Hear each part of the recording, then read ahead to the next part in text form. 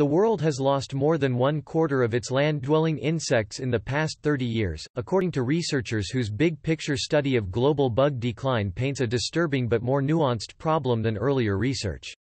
From bees and other pollinators crucial to the world's food supply to butterflies that beautify places, the bugs are disappearing at a rate of just under 1% a year, with lots of variation from place to place, according to a study in Thursday's journal Science.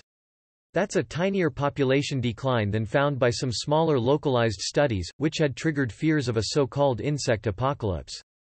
But it still adds up to something awfully alarming, said entomologist Roel van Klink of the German Center for Integrative Biology, the study's lead author.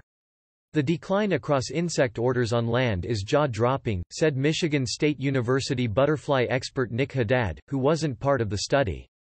Ongoing decline on land at this rate will be catastrophic for ecological systems and for humans. Insects are pollinators, natural enemies of pests, decomposers, and besides that, are critical to functioning of all Earth's ecosystems. Insect declines are worst in North America, especially the Midwestern United States, and in parts of Europe, but the drop appears to be leveling off in the U.S. in recent years, said the study that pulled together earlier research on more than 10,000 species with data from 1,676 locations. The Midwest lost 4% of its bugs a year. The big global losses seem to be around urban and suburban areas and croplands, where bugs are losing their food and habitat, Van Klink said. University of Delaware entomologist Douglas Tallamy, who wasn't part of the study, said he would drive through the Midwest where there were supposed to be lots of butterflies and other insects but would see only corn and soybeans in an insect desert. Some outside scientists said the results made sense, but worried that the study lacked research and data from some large areas, such as the tropics and Africa.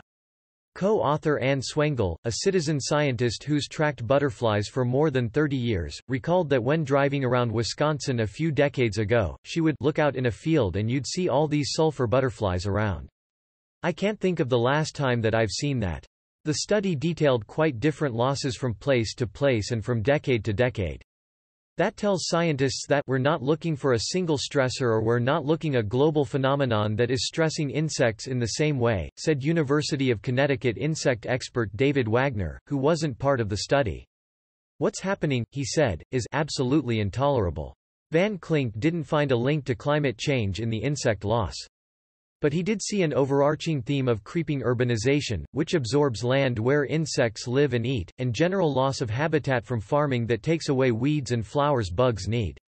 While land bugs were dwindling, freshwater insects, such as mayflies, dragonflies and mosquitoes, are increasing at more than 1% a year, the study found.